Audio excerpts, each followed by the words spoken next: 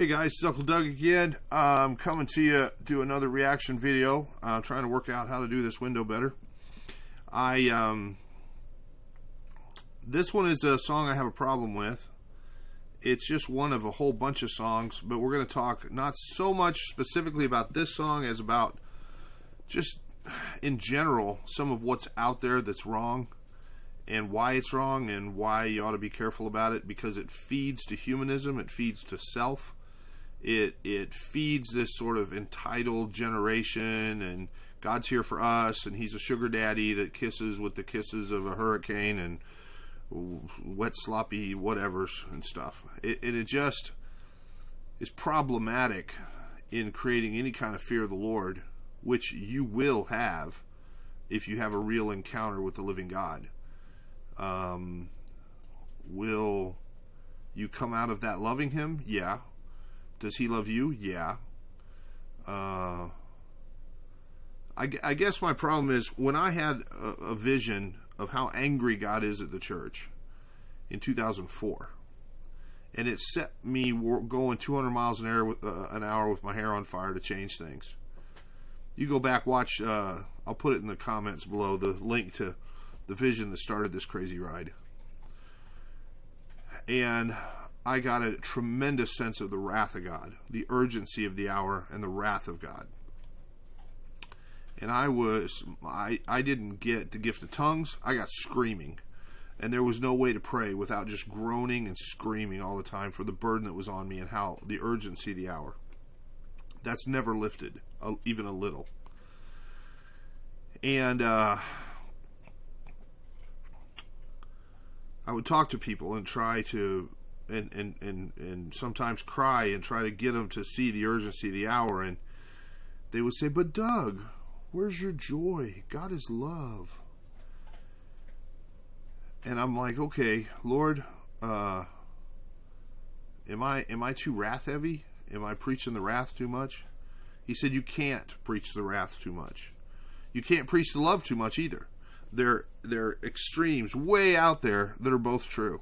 But there's lots of people preaching the love and hardly anybody preaching the wrath. And there's got to be balance.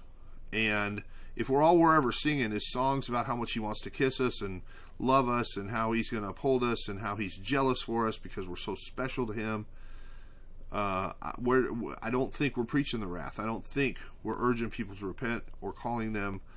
It's the exact opposite of sinners in the hands of an angry God, which is the most published sermon in history. People grabbed a hold of the pew in front of them screaming because they could see hell opening up under their feet. And it changed lives. I'm not sure that I'm seeing a lot of lives changed by he really, really loves me. He's never going to fail me. He's never going to quit. It's almost like we're talking ourselves up into the idea that he's not going to abandon us like our dad did or our mom did or our boyfriend did or whatever else. Anyway, so I'm not going to play this song. I'm just going to read you the lyrics, okay? So that we can just talk through them together. If you hear crunching in the background, it's the little dog over there.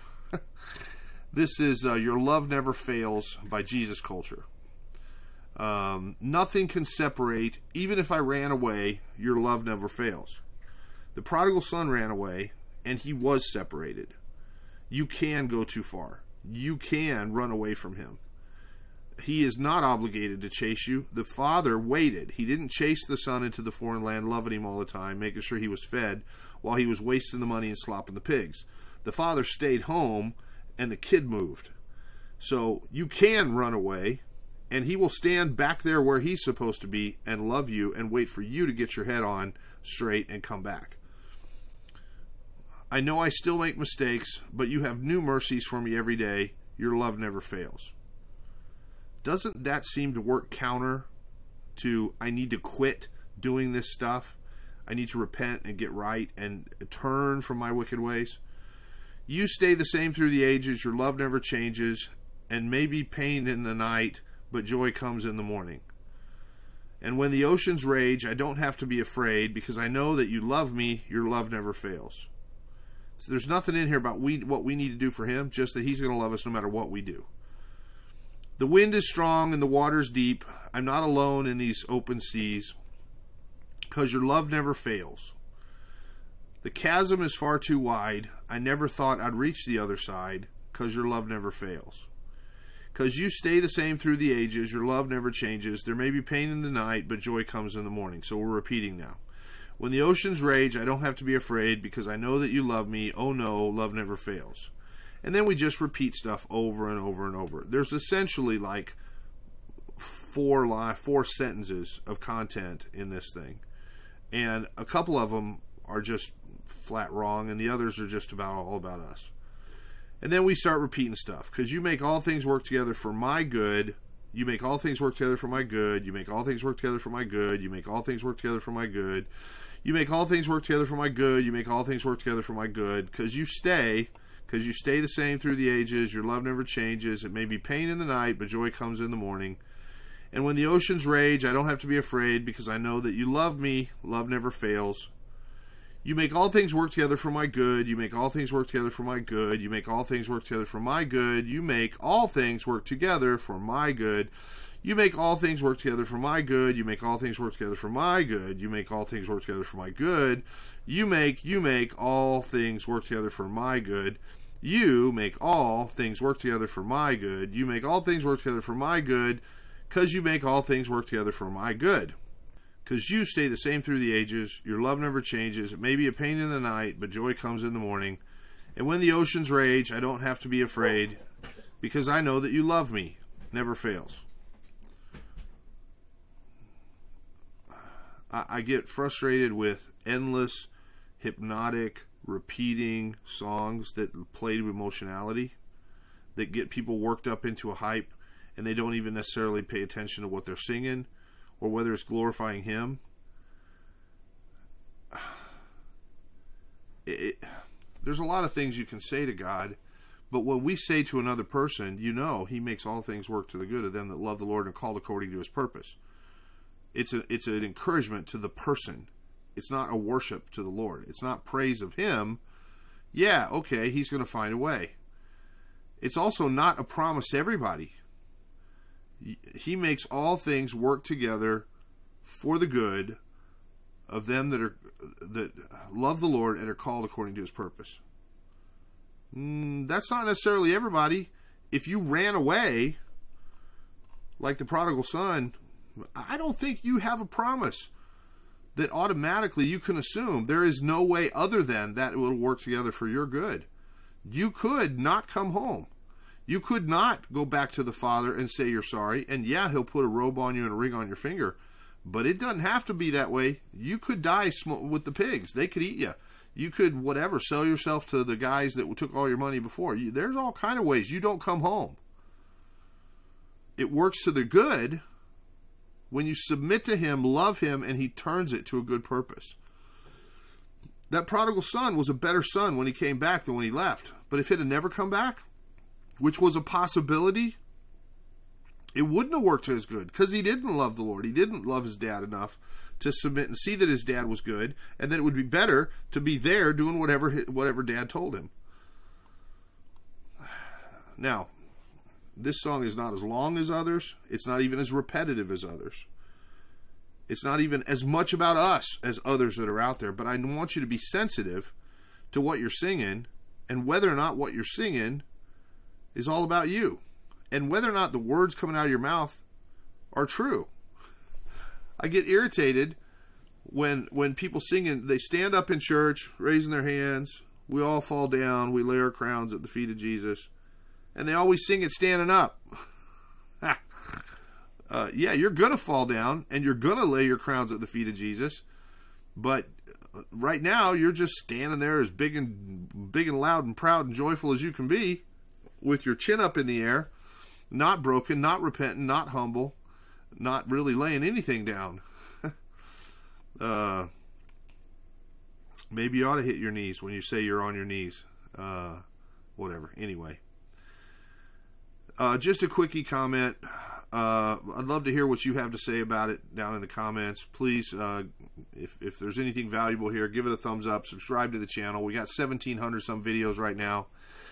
And been 20 years almost now feeding the hungry and clothing the naked and caring for people and trying to do church in a different way, and call out what's what as we see it, and not trying to be insulting, not trying to be hurtful, just trying to get us back to the real Jesus. And he is holy, and if you were I am somebody that met Jesus. I know lots of other people that met Jesus in person. Real, full-on Christophany. You don't have to believe me. I don't care if you believe me. I've never had a drug in my life. I'm not crazy. If you want to go watch the video, I'll put that link in the description too, when Doug met Jesus. And I can tell you that all I wanted him to do was go away, because I was utterly aware of my blackness and his whiteness, white beyond white, holy, and I was saved, Holy Spirit baptized, as no willful sin, walking right as I could at the time, but I was still utterly filthy compared to him, and I wanted him to go away.